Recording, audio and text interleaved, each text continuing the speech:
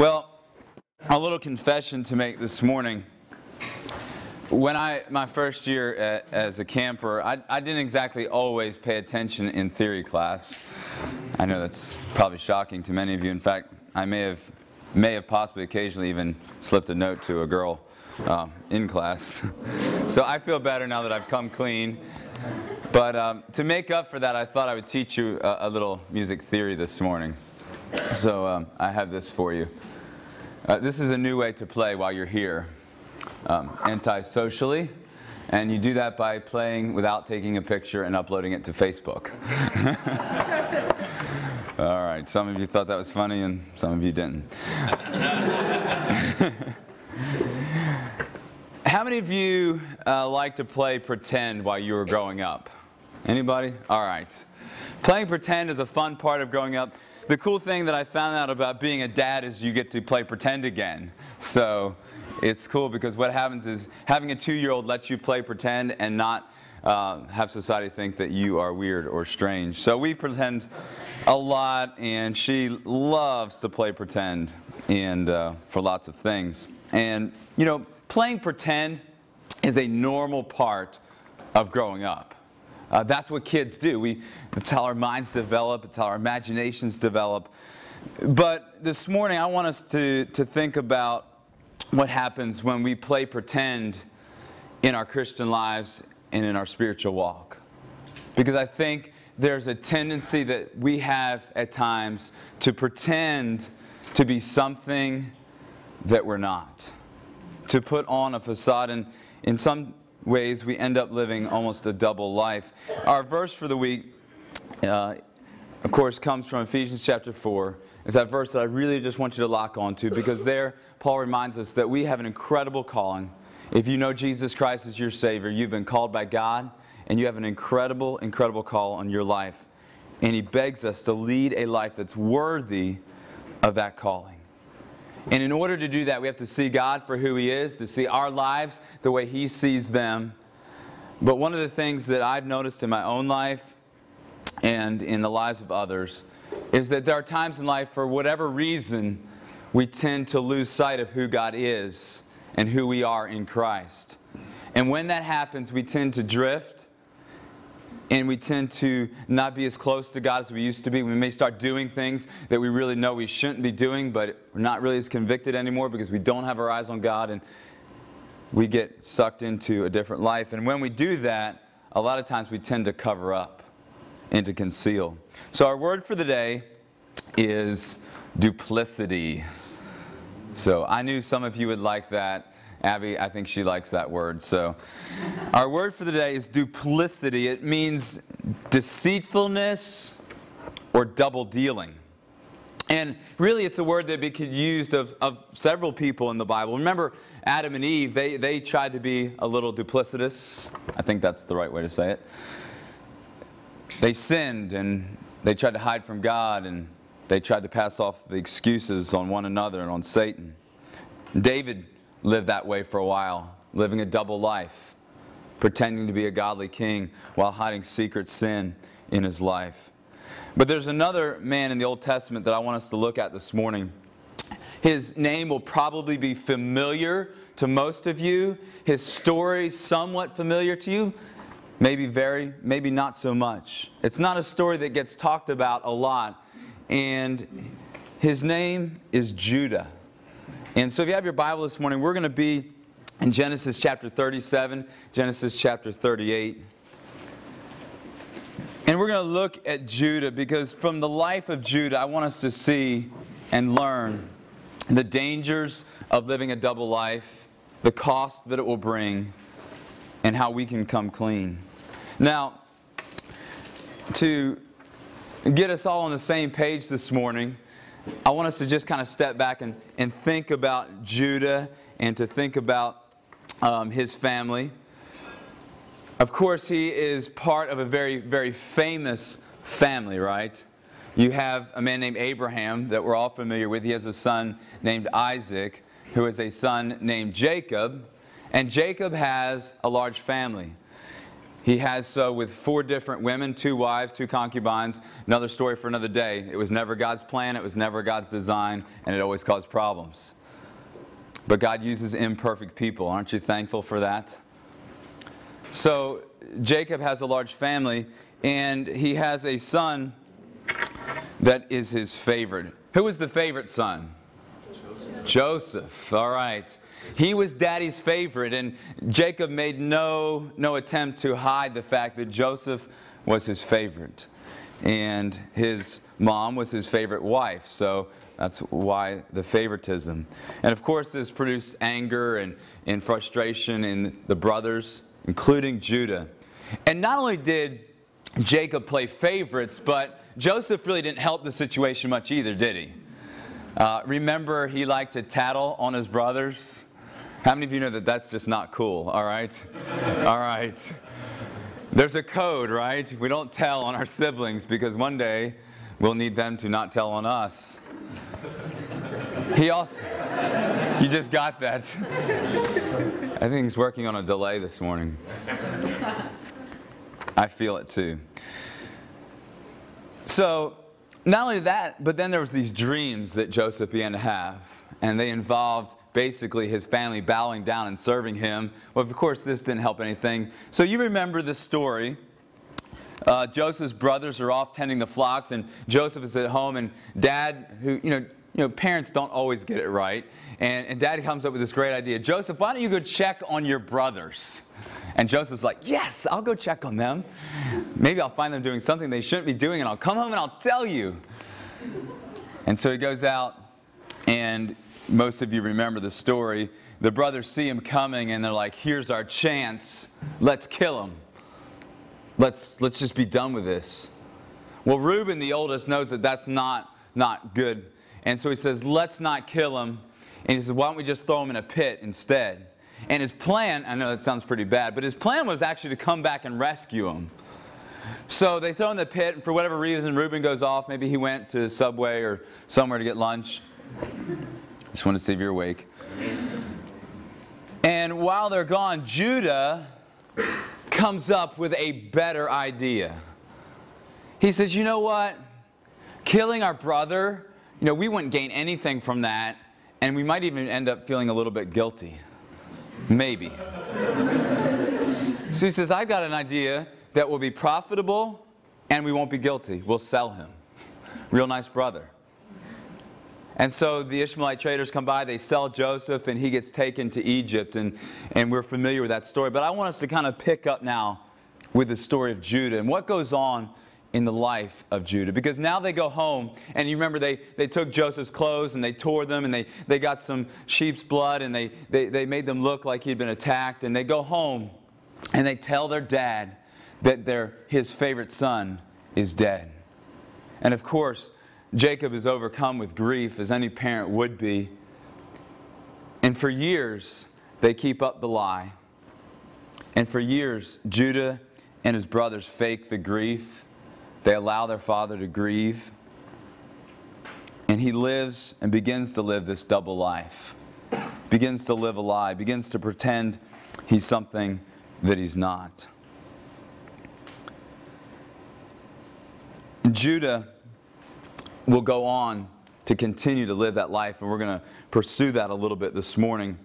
So let's look at Genesis chapter 38 and verses 14 through 23.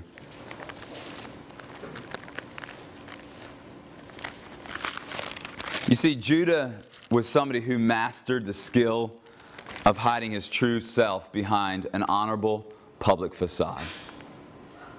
See, Judah was someone who knew how to portray an image, but not have the spiritual reality behind it. So look in Genesis 38, and we'll look at verse 14.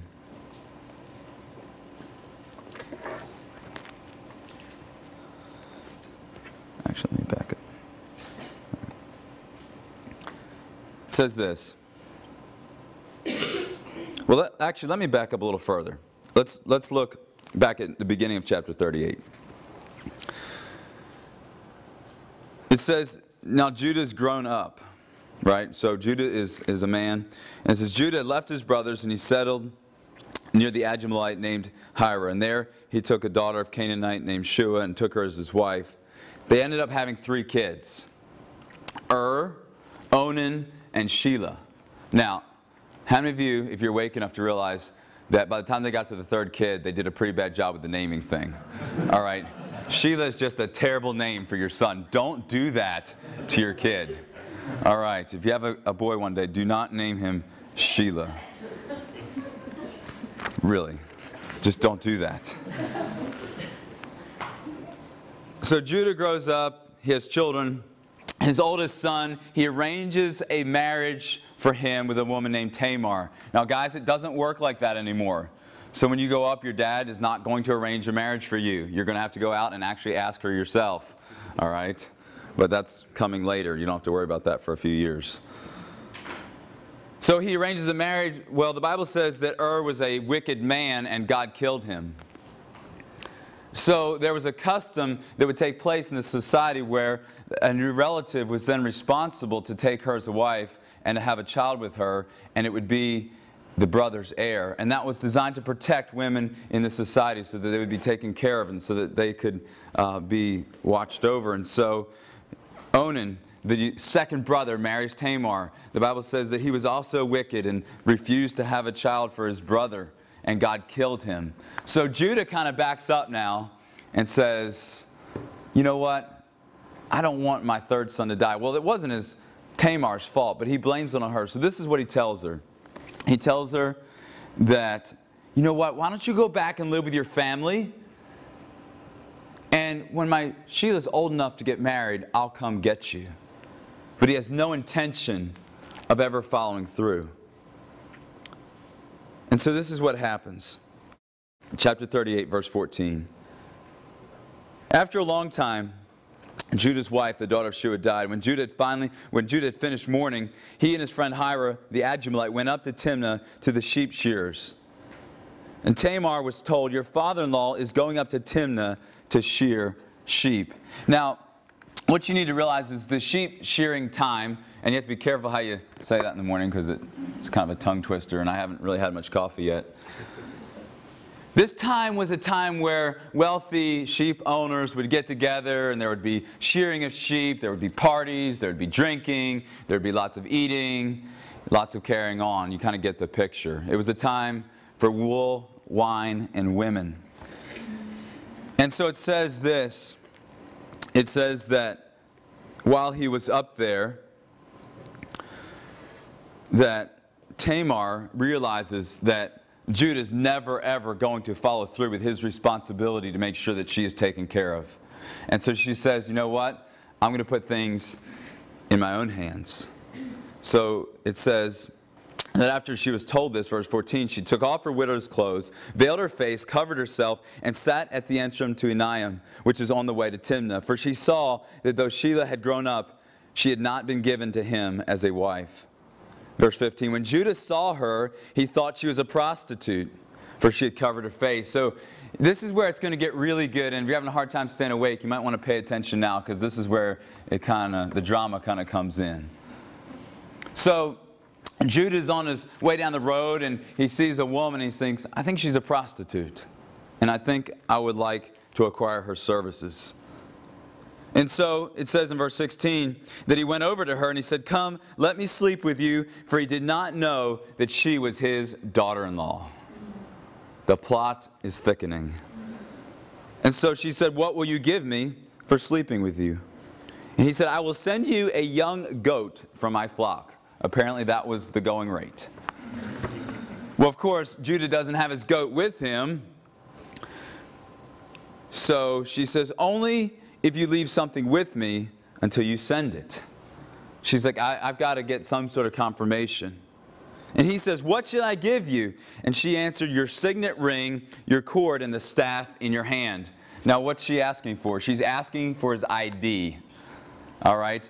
The ring would have been something that was very personalized. It was used to stamp and seal his official correspondence. His staff would have been carved very ornately, and it would have been very distinguishable as his staff. So if you want to modernize it a little bit this morning, she's basically saying, I need your social security number and your driver's license. I'll hold on to those, and when you bring me the goat back, we will trade. And Judah says, yeah, that sounds right. Yeah. Men are not always smart. In fact, sometimes they're rarely smart. So he gave them to her, verse 18. She got pregnant by him after he slept with her. She got up and left, removed her veil, and put her widow's clothes back on. Verse 20 says, when Judah sent the young goat by his friend the Adullamite in order to get back the items he had left with the woman, he could not find her. He asked the men of the place, where is the cult prostitute who is beside the road at Enaiah? So, he goes by the local coffee shop, wherever the guys are hanging out, usually they're at Dunkin' Donuts, solving the world's problems. You ever see that group of guys in Dunkin' Donuts? You with me? Some of you are there. Some of you may be like, I go there, I do that. So he asked, he said, is there a prostitute that's been around? And they said, there's no prostitute here. So the Adullamite returned to Judah, saying, I could not find her. And furthermore, the men of the place said, there has been no cult prostitute here.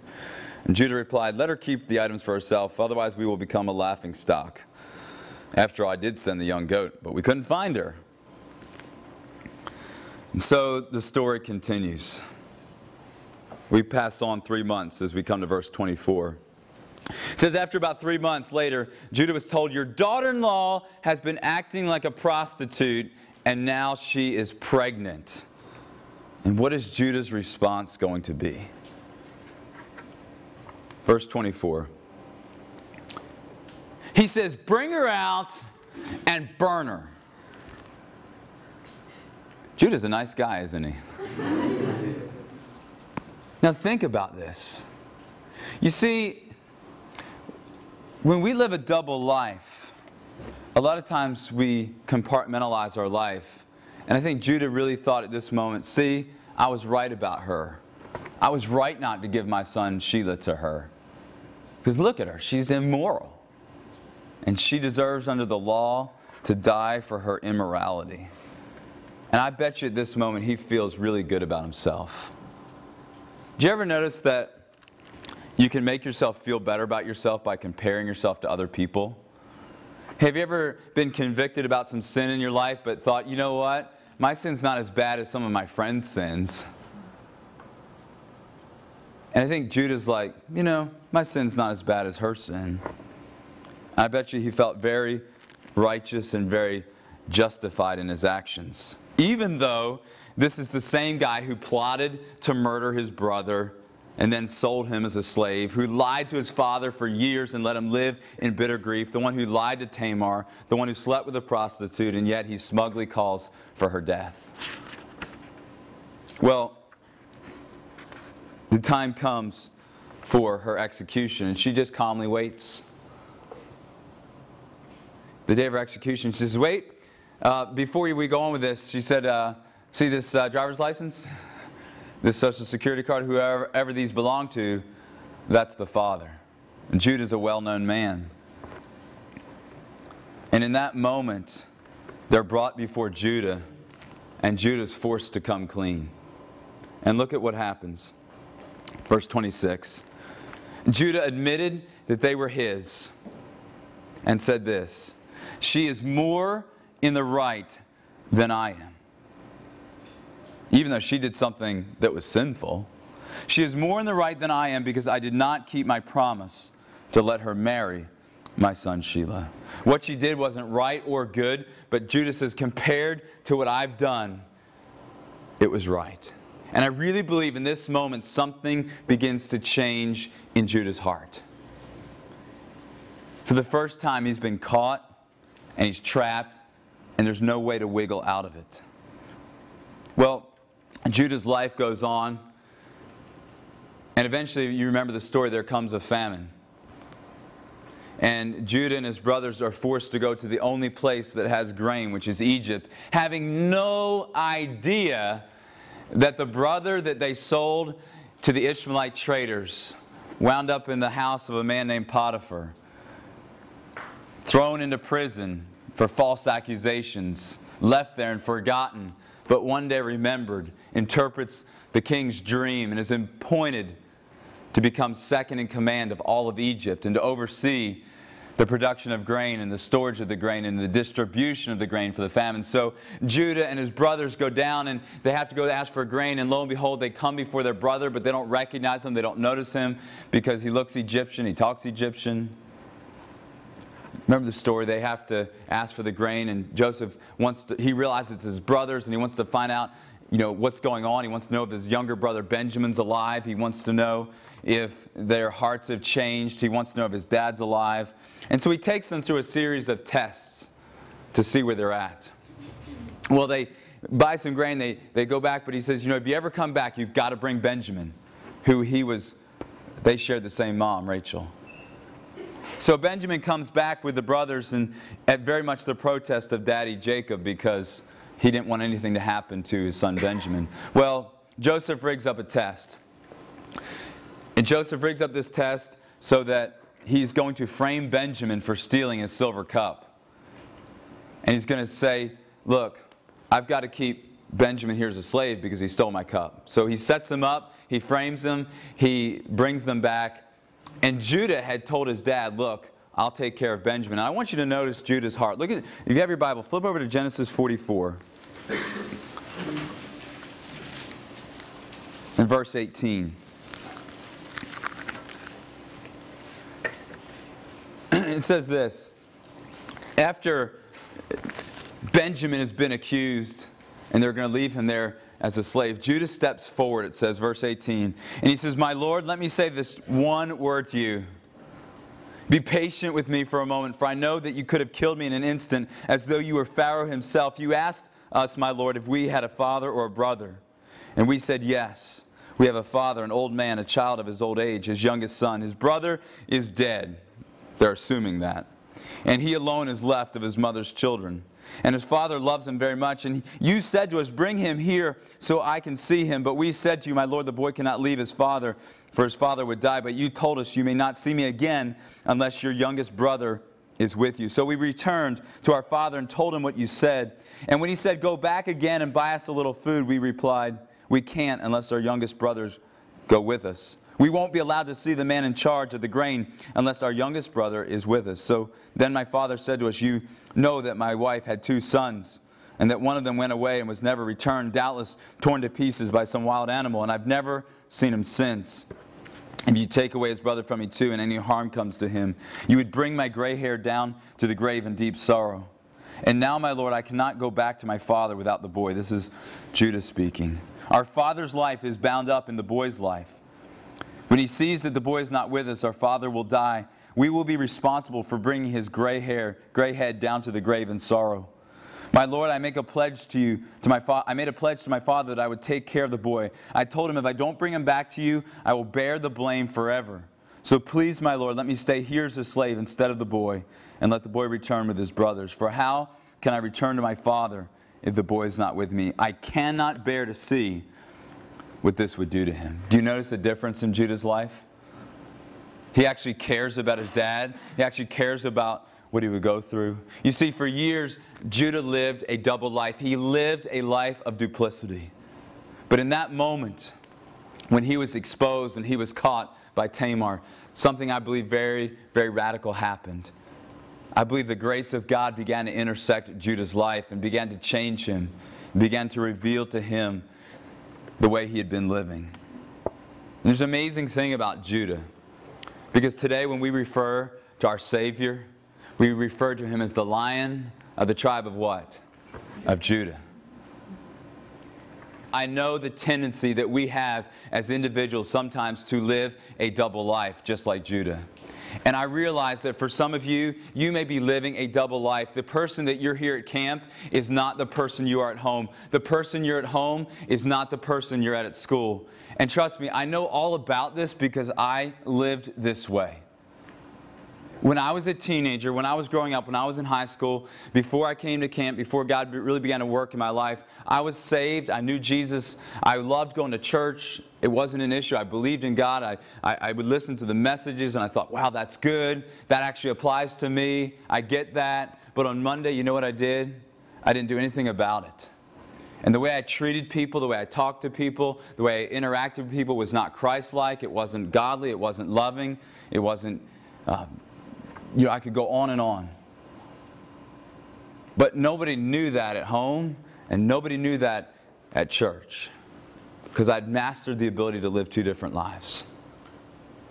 And all of us have that tendency. And some of you may be living that way. And I want to challenge you this morning to come clean. I want to challenge you to deal with that sin that you're hiding and covering up. Because here's what it says, Proverbs 28 verse 3. People who cover over their sins will not prosper. When you live a double life, it will eat you up. It will destroy you, and it will keep you from fulfilling that call that God's placed on your life. That call that God's placed on you to serve Him, to walk worthy, to make a difference. People who cover their sins will not prosper, but listen, if they confess them and forsake them, they will receive mercy. You see, if you'll come clean, God is ready and waiting and willing to forgive you, to change you from the inside out, and to help you live differently, to help you live a life of honesty. And I want you to know that it might be painful to come clean, and it might take some hard conversations with God and some honesty with God, but also with others. But I want you to know that it's worth it. It's worth coming clean. If you're going to walk worthy of God's call on your life, you can't live a double life.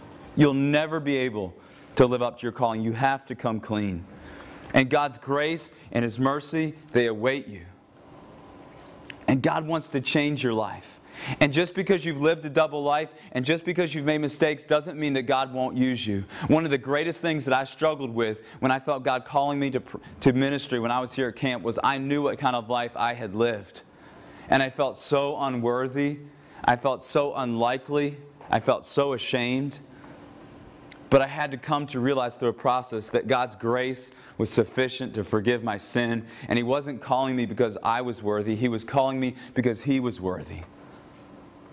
And God's not finished with you just because you've made a mistake. He wants to use your life in a great way. As Judah's dad was dying, Genesis chapter 49 verse 8, he addresses his sons.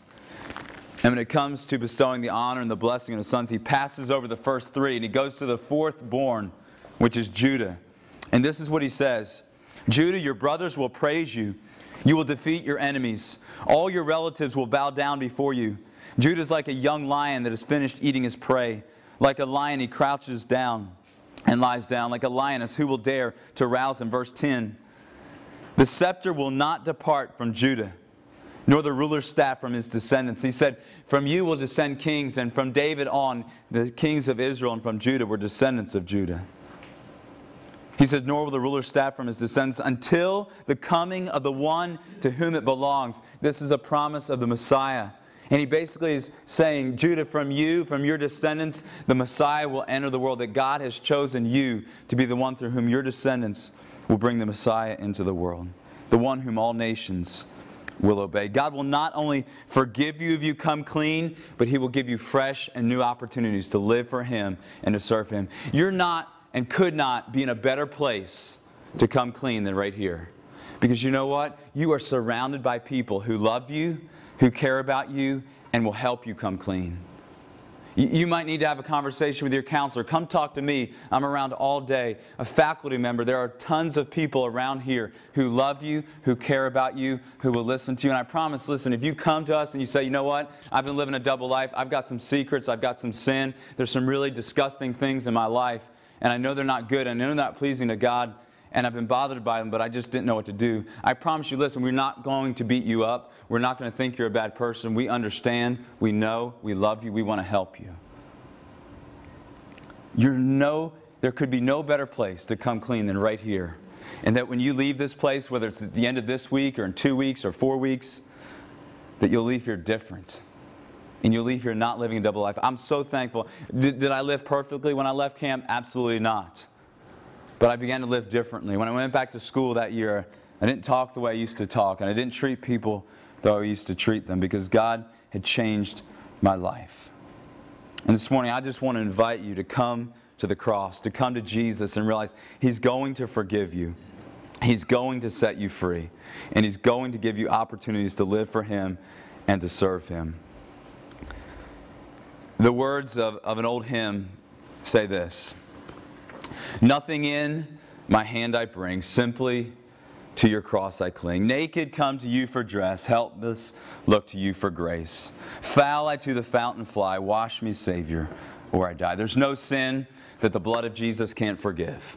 There's nothing that you're doing or have done that God won't forgive and show His mercy and His kindness to you if you'll come clean.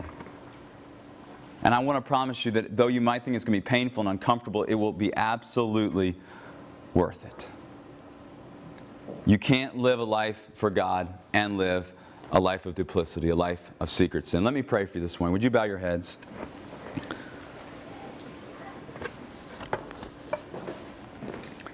Before I pray, and no one's looking around, but would you just, if you'd say, just really honestly,